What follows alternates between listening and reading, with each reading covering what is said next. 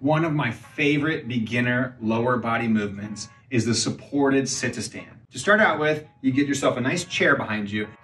Start with your feet slightly outside of hip width and toes slightly turned outward.